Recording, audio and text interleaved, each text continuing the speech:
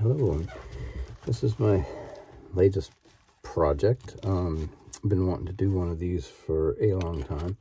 I just decided now is the time.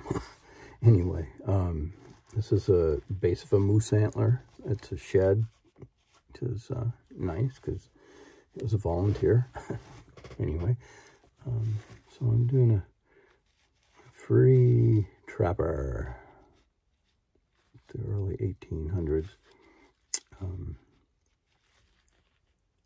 and it will be a major dig, trying to get down in underneath everything, and but I've got about 13 hours into it so far, and that is far enough along to share with you guys, and I'll keep posting some more as I go along, but it's gonna be a fun one.